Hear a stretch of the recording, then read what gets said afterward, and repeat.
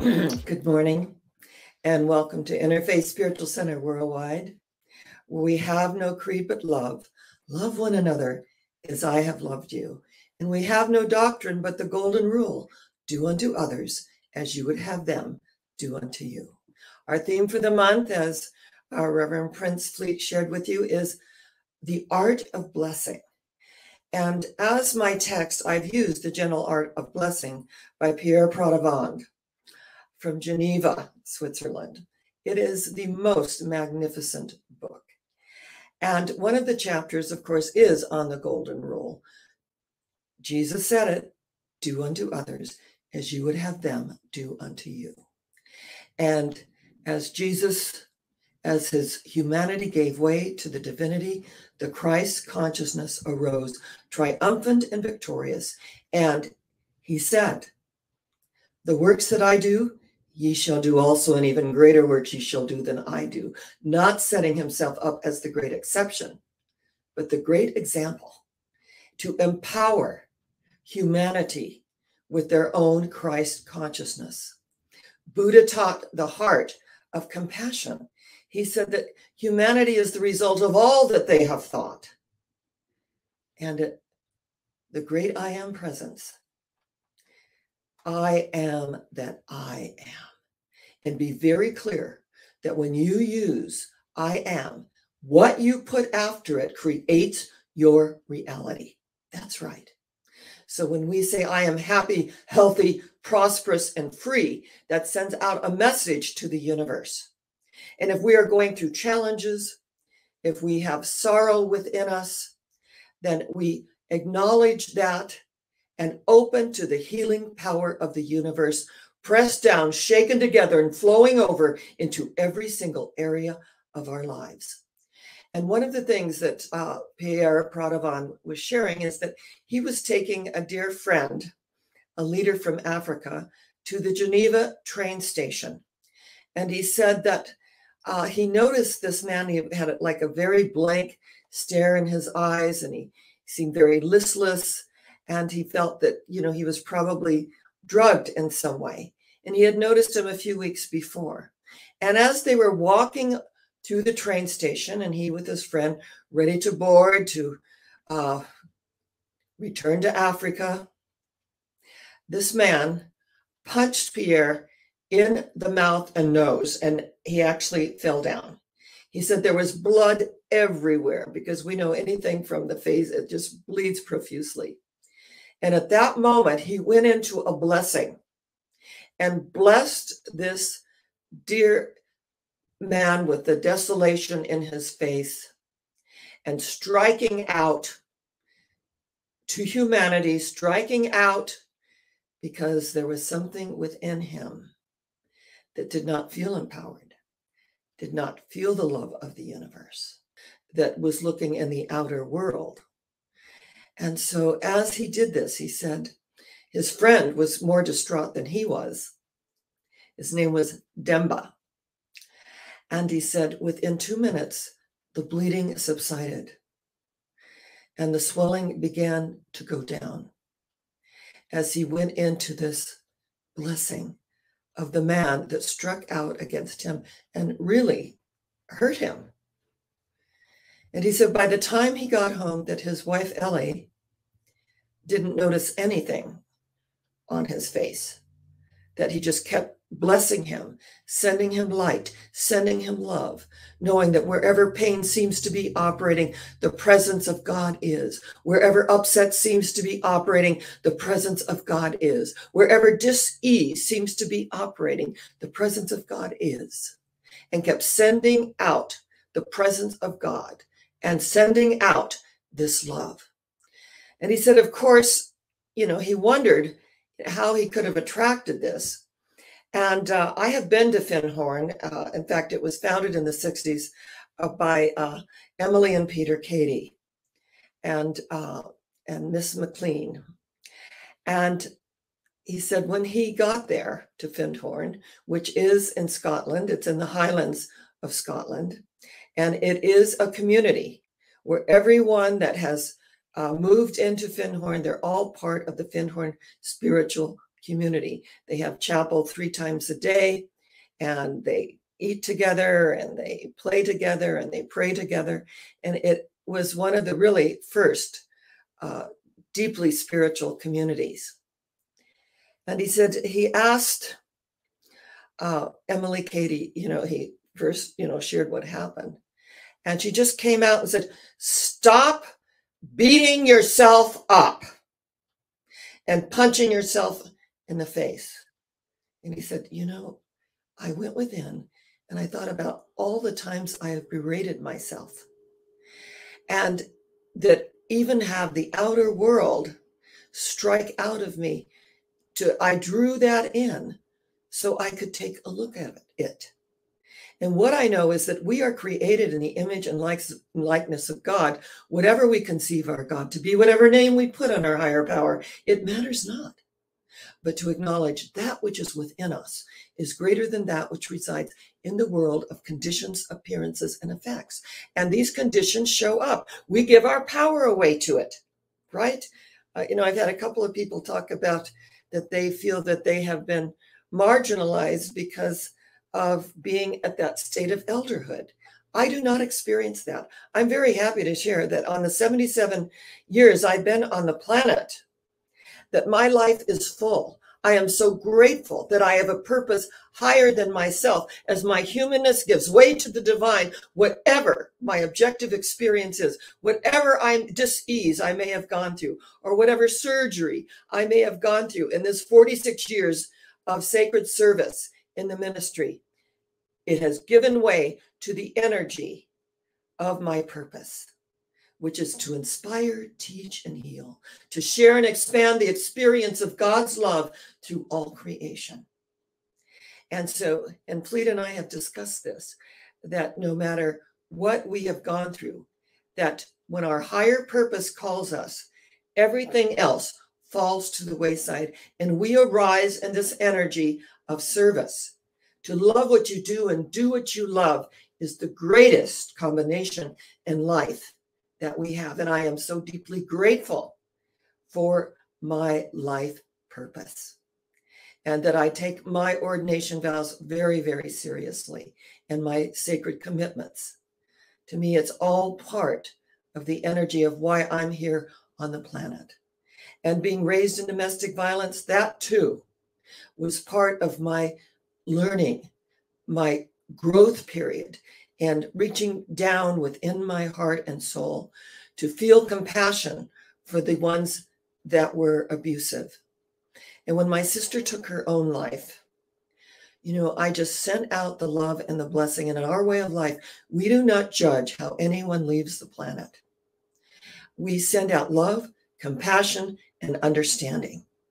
So when we look at do unto others as you would have them do unto you, for me, it's been a blessing, because every time I have felt that I have wanted to react outside of myself, I just breathe in that energy. And as I breathe in this energy, I know that I am the greatest benefactor. Carolyn Myss, who is a very acclaimed author on the planet, wrote Sacred Contracts and some just beautiful books on archetypes, and she is a medical intuitive. She said that she was in Africa, and they were on a spiritual safari, and she was enjoying all of the animals and the energy of Africa. And after the wonderful seminar and coming together, breaking bread together, really acknowledging the sacrament of this holy time together, one of the parties said that he was now going on a real safari and he wanted to kill a lion. And she said that she felt this energy within her stir up. And she said, just remain calm, allow everyone their choices. And she said it got so intense, and she could feel the blood rising in her, the redness in her ears. And she just wanted to let it go. But she turned to him and said, so you're a murderer? And he said, well, I never viewed it that way. She said, why would you want to kill a living thing on the planet that graces our lives with a sense of awe and intrigue and beauty? Why would you want to do that? And she said, it came out, she shared it, but it also gave him another view. So if we do unto others as we want them to do unto us, doesn't it include the planet? The planet that we live on, the planet that is there to nurture us and give us life. Can't we give back to it? And knowing what's going on the planet and all of the grassroots, amazing organizations that want to recreate the experience of what's going on the planet. So when Pierre Protivon said that he was so bitter for months on end from being really fired from a job that he loved, that he was donated $25,000 to the third world countries and to feed those that were hungry in third world countries, and that this one man had it in for him and wanted him gone, and created a scenario where he said he would have to compromise his moral position in life or resign. And he said he resigned and carried that bitterness around with him for months. He meditated, he prayed, he did the mantras, he, went within, and nothing was working. And then he was reading the Sermon on the Mount that Jesus gave. And it said, bless those that curse you and say all manner of evil against you for his name's sake. Bless those that curse you.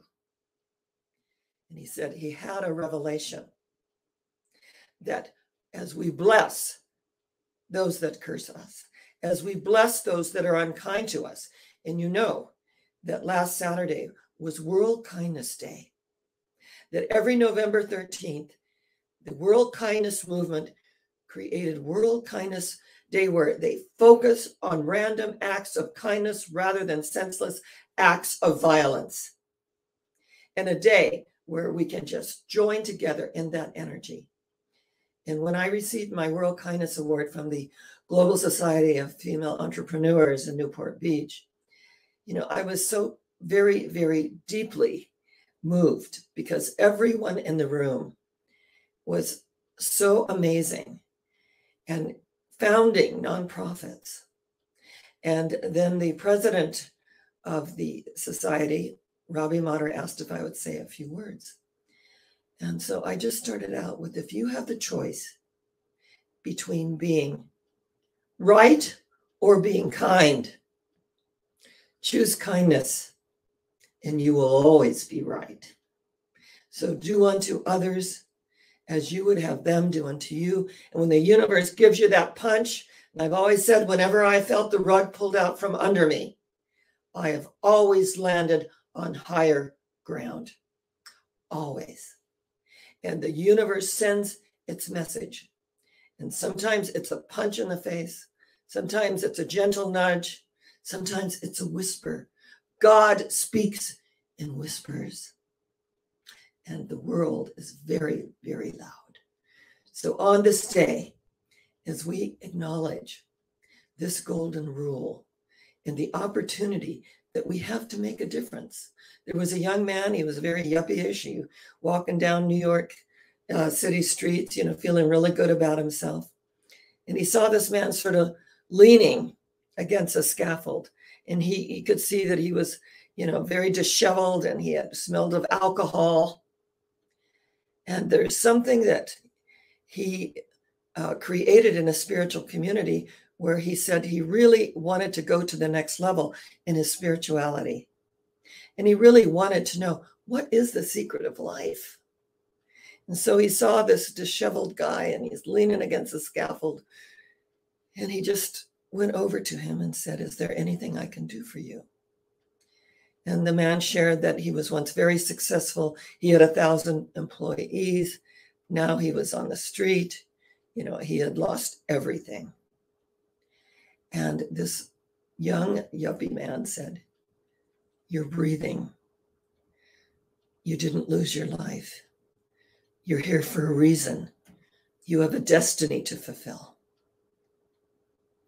And at that, the man broke into tears and said, you are my savior, because I was going to climb up this scaffold. I was going to jump and end my life. And you came. And I am so grateful. And the young man said, you have given me as much as you feel that I have given you. My eyes are open. My heart feels the energy of this moment. You have given me as much as I have given you.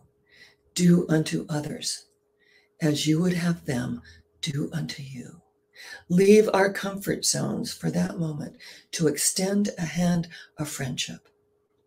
And as we let go and let God do what God does best by means of each and every one of us, we know that it is what?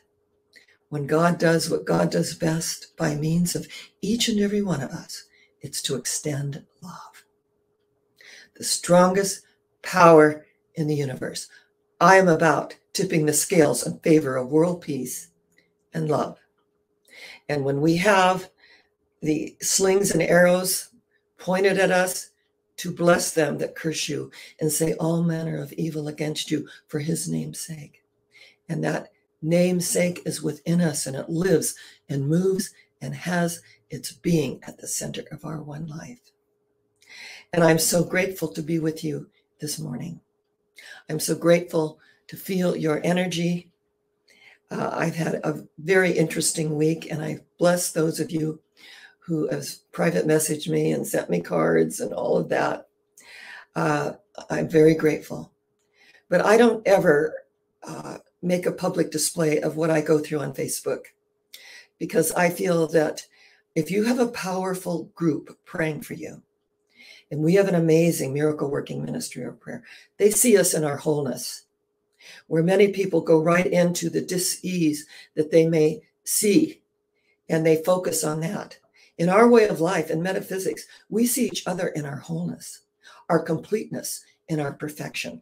That's the energy I want directed toward me. Not that, oh, I hope you're healed. I am healed. I am whole, perfect, and complete. That which needs to be healed is healed. That which needs to be revealed is revealed. That which needs to be known is known. And that which needs to be released is released quickly, gently, and with grace. So as I go through my own physical challenge, knowing that as my humanness gives way to the divine, and that clarity is power. And once we know what's going on within our physical anatomy, this body temple, then we can deal with it. I bless medical science. I bless my naturopaths. I bless all those that are in prayer. I bless the energy of the universe that flows through each and every one of us as this amazing light that penetrates the darkness. And not only penetrates the darkness, it absorbs it. It not only absorbs it, it what? Illuminates it.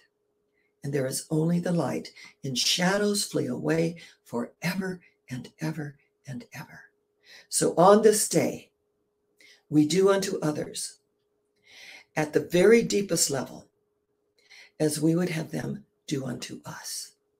This is a sacred, sacred agreement. It is a sacrament of the Holy Spirit that lives and moves and has its being within each and every one of us, that we are whole, perfect, and complete. And whatever is going on in the objective world, it gets our attention. And as Dr. Ernest Holmes stated in the Science of Mind textbook, that these are facts, and the facts show up, but they are not spiritual realities. The spiritual reality is within us and lives and moves and has its being at the center of our one glorious, passionate, and amazing lives. So what I want you to know is that we are all on our path, and that as we feel this energy expand within us, that we have that opportunity to what? go higher yet. Where? Higher yet. Where? Higher yet. For we are in a high place and we will not come down. None of these outer things move us. We are in a high place and we will not come down. So I say to you, namaste. The divinity within me salutes the divinity within you, and the divinity within you salutes the divinity within me. And if I am in that place in me and you are in that place in you, there is only one of us. Namaste. And shalom, the peace that passes all understanding. And God bless us, every single one. And it's been my joy to be with you this morning. This is Thanksgiving week. I will be sharing on Wednesday Night Live, Thanksgiving Eve, about the gentle art of blessing and the opportunity we have to expand our good in amazing ways. So just know that I am grateful for you, our virtual community. I love you. And yes, we are going higher yet. And so it is.